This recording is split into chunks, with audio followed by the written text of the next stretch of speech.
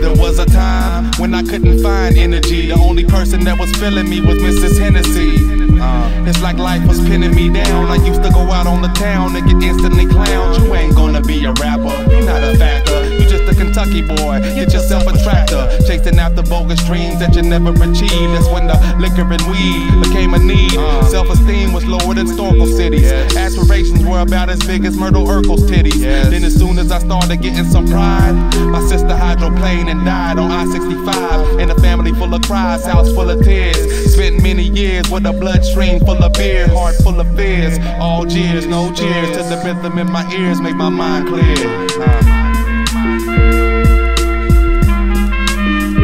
I shine in spaces where time is just a glare. Hold the mic like a memory.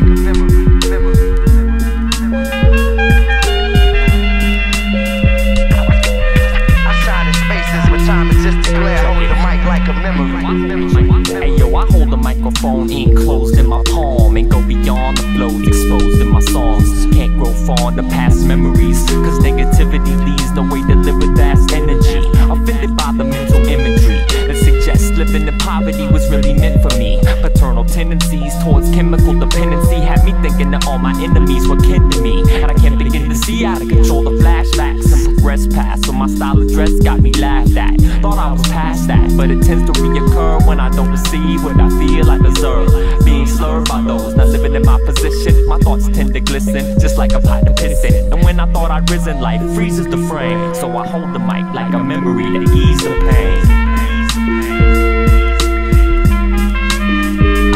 I shine in spaces where time is just a glare. Hold the mic like a memory.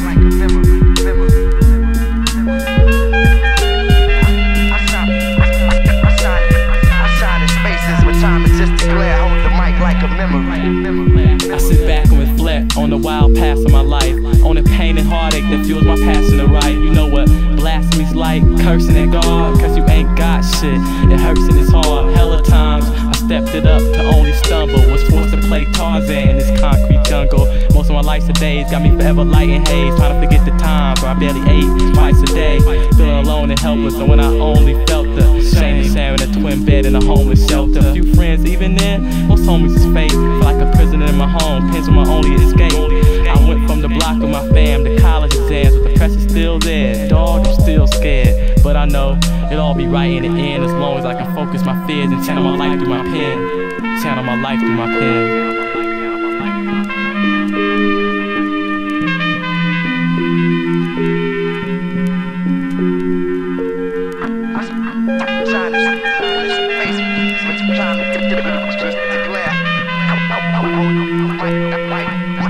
Like a memory.